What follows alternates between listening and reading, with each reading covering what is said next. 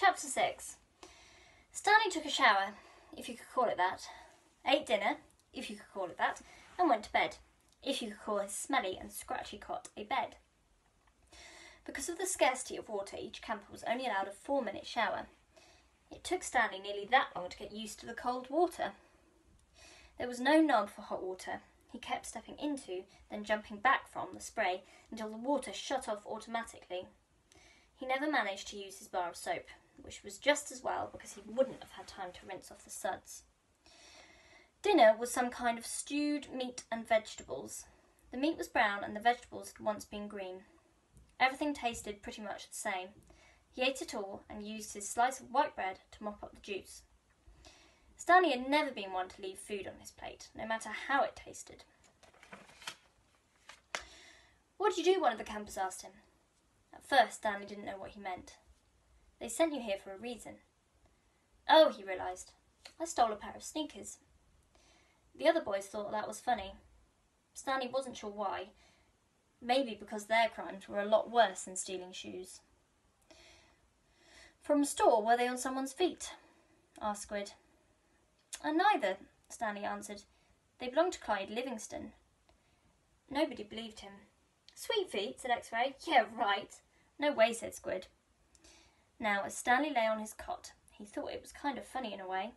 Nobody had believed him when he said he was innocent. Now, when he said he stole them, nobody believed him either. Clyde Sweetfeet Livingston was a famous baseball player. He'd led the American League in stolen bases over the last 3 years. He was also the only player in history to ever hit 4 triples in one game.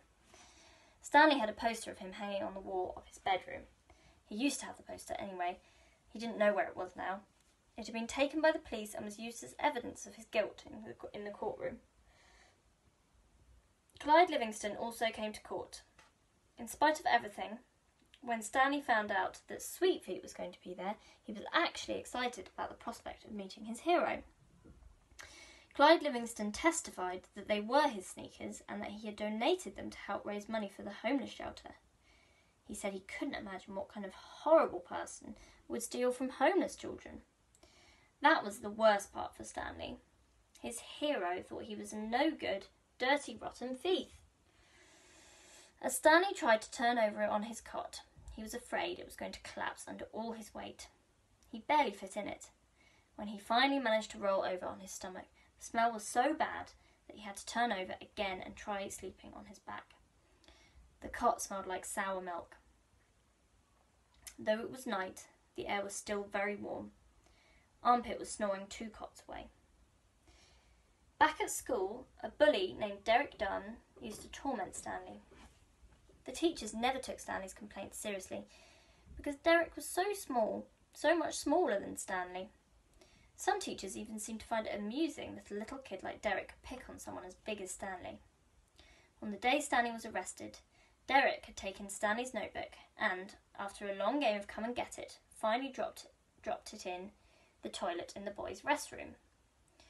By the time Stanley retrieved it, he had missed his bus and had to walk home. It was while he was walking home, carrying his wet notebook, with the prospect of having to copy the ruined pages, that the sneakers fell from the sky. "I was walking home and the sneakers fell from the sky," he had told the judge. "One hit me on the head. It had hurt too." They hadn't exactly fallen from the sky.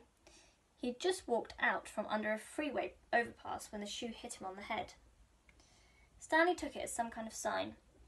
His father had been trying to figure out a way to recycle old sneakers, and suddenly a pair of sneakers fell on top of him, seemingly out of nowhere, like a gift from God. Naturally, he had no way of knowing they belonged to Clyde Livingston. In fact, the shoes were anything but sweet. Whoever had worn them had had a bad case of foot odour. Stanley couldn't help but think that there was something special about the shoes and that they would somehow provide the key to his father's invention. It was too much of a coincidence to be a mere accident. Stanley had felt like he was holding Destiny's shoes. He ran. Thinking back now, he wasn't sure why he ran. Maybe he was in a hurry to bring the shoes to his father, or maybe he was trying to run away from his miserable and humiliating day at school. A patrol car pulled alongside him. A policeman asked him why he was running. Then he took the shoes and made a call on his radio. Shortly thereafter, Stanley was arrested. It turned out the sneakers had been stolen from a display at the homeless shelter. That evening, rich people were going to come to the shelter and pay $100 to eat the food that the poor people ate every day for free.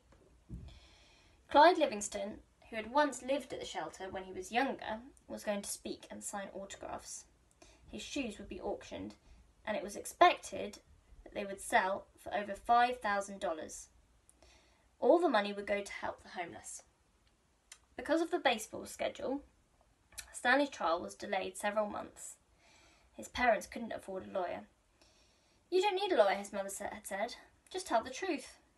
Stanley told the truth, but perhaps it would have been better if he had lied a little. He could have said he found the shoes in the street. No one believed they fell from the sky. It wasn't destiny, he realised. It was his no-good, dirty, rotten, pig-stealing great-great-grandfather. The judge called Stanley's crime despicable. The shoes were valued at over $5,000. It was money that would provide food and shelter for the homeless, and you stole that from them, just so you could have a souvenir. The judge said that there was an opening at Camp Green Lake, and he suggested